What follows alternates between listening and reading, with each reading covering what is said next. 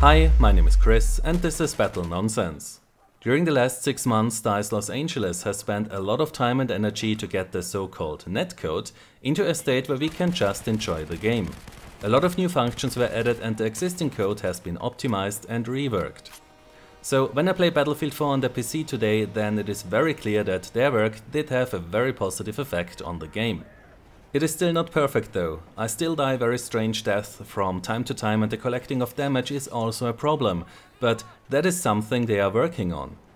The bottom line is that most of the time I can enjoy playing the game much more than 6 months ago before we had all these changes. So luckily DICE did not stop after what they did during the first few months in the community test environment. They are still working on fixing and improving the netcode. And recently we did get quite an update for that in the CTE, which should further improve your experience. But these changes are not that easy to understand when you read about them. Added a high frequency cone. That sounds interesting when you read it in the changelog, but it is not something that you can easily picture in your head. So last week I had the chance to chat with one of the developers who is actively working on these netcode changes. And I asked him a lot of questions, as you can surely imagine. After this very nice conversation I got a pretty good idea of how the netcode is working now in the CTE. And since these changes will sooner than later be a part of a patch for the public version of Battlefield 4, I decided to make this video here, where I explain in detail how the netcode is working now.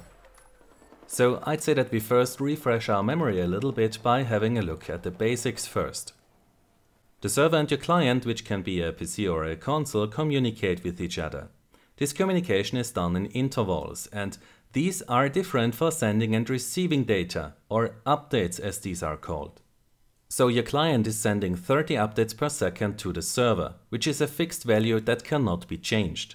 Receiving updates from the server, however, happens at a much lower rate, only 10 times per second. That is one update every 100 milliseconds.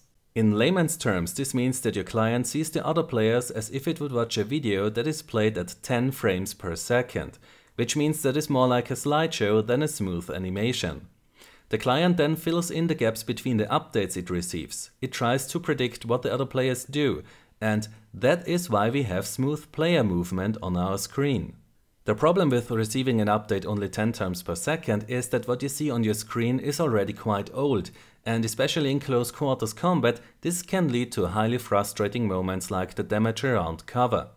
Because on the screen of the player who shot you, you were not behind cover yet. But also long distance firefights are not much fun when you try to hit a moving target, because he might no longer be where you see him. The other issue is that if you receive only 10 updates per second, then every weapon which has a rate of fire above 600 fires faster than the game can be updated. So there are less updates than rounds that are fired, which will lead to the problem that in one update or frame you receive the damage of more than just one fired round, and this is very frustrating when it happens. So DICE introduced a high-frequency network update in Battlefield 4 to fix the issues that are caused by the 10 Hz update rate. With this feature the game can now receive updates 10, 15, 20 or 30 times per second. Based on your internet connection, the game will decide which rate it can use, and you can check which rate is currently used by looking at the network performance overlay. If you see a 30 there, then the highest possible rate at which you can receive updates is 30 times per second. If it is a 20, then it is 20 updates per second and so on. You will however always send data 30 times per second. This is a fixed value and cannot be changed. So now that we have refreshed our memory, let's have a look at where that high frequency update rate is active, because that has recently changed in the community test environment. So here we have an US recon. In front of him there's a high frequency update area in the shape of a hemisphere, which extends 40 meters away from the player. On top of that we have an high frequency network update cone, which stretches out in the direction the recon looks. If there would be someone from the enemy team inside the green area, then the recon will receive updates for this player's position and orientation at the highest possible rate. And which rate that is can be checked with the network performance overlay. In this case here it's 30 Hz, so he gets 30 updates per second for what that player is doing. Now inside this cone there are different update rates active. Up to 100 meters, the cone uses the highest possible rate to update us with the position and orientation data of the enemy player. After these 100 meters, there is a linear fall-off, which decreases the update rate. And at 300 meters, the cone ends, which means that past this distance, as well as outside the cone and the hemisphere, we receive only 10 updates per second for the enemy player's position and orientation. So this will really help a lot with long-distance firefights, but the developers didn't stop there. When you aim down your sight, then you have surely noticed that your field of view is decreased, which means that you see less to the left and to the right, and you are more focused on what happens at the distance. This has been used to extend the length of this cone. So when you aim down your sight, then up to 100 meters it will use the highest possible rate to update you with the enemy player's orientation and position, but it won't end at 300 meters. It will extend past that mark, but I can't tell you the exact value because the scaling is done by a factor, which as far as I understood is tied to the field of view value. So this might be a little bit different for every player, depending on which field of view setting you have configured in the game. So that sounds all nice and great in theory, but does this really work? To find out, I did some tests in which I measured the delay for players' orientation and position updates at distances of 125 meters and 225 meters. At a distance of 125 meters, I have to wait 216 milliseconds in Battlefield 4 until I see what the player does at that distance. If you repeat this test in the CTE while aiming down sight, then this delay is reduced to 149 milliseconds. That's a reduction of 32% thanks to the high-frequency update cone. But at 225 meters it starts to become really interesting. In Battlefield 4 I have to wait 300 milliseconds until I get an update for what that player is doing. And in the CTE the delay has been brought down to 150 milliseconds. That is faster than what you get in Battlefield 4 at 125 meters. So the high-frequency network update cone is definitely working. This means that long-distance firefights should be much more enjoyable now, because what you see is now much more accurate and up-to-date. So these are the high-frequency network update areas for the infantry, inside which you receive updates for the player position and orientation of the enemy team at the highest possible rate. The reason why I repeated this so many times now is that this only affects the enemy team. Player orientation and position for your team members is not updated more frequently. For them you receive updates 10 times per second, no matter if they are inside or outside of these areas. But that's not really an issue because usually you are not in a firefight with your teammates. So until now I've only been talking about the update of player orientation and position, but what happens when someone is shooting at me?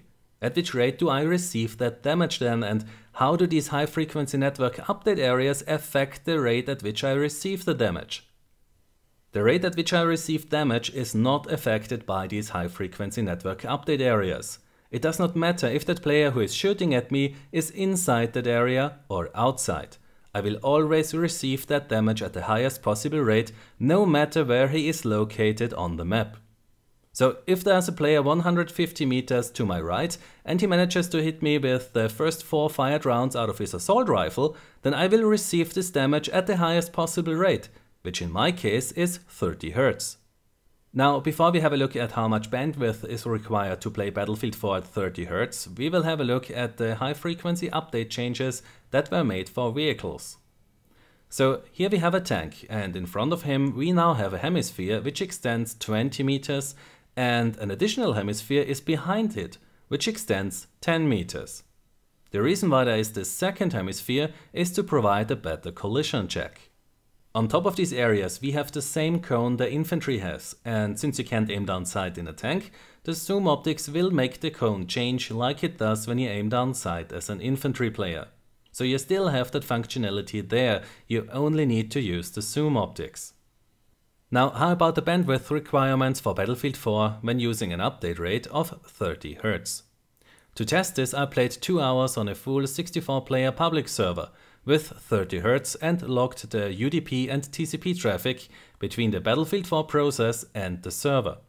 After these 2 hours, the download was at an average of 16 KB per second, and I had spikes of up to 20.29 kilobytes per second. The upload was at an average of 4 kilobytes per second with spikes of 5.4 kilobytes per second. Then I played 2 hours on a full 64-player server in the CTE, also with 30 Hz. And there the download was at an average of 11 kilobytes per second. And spikes were up to 14 kilobytes per second. The upload was at an average of 2.7 kilobytes per second, and the spikes I had were up to 4.44 kilobytes per second.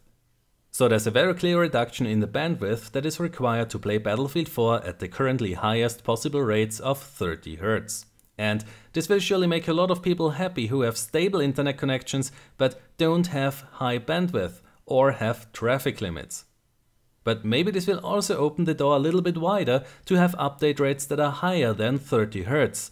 I hope that one day this will be possible.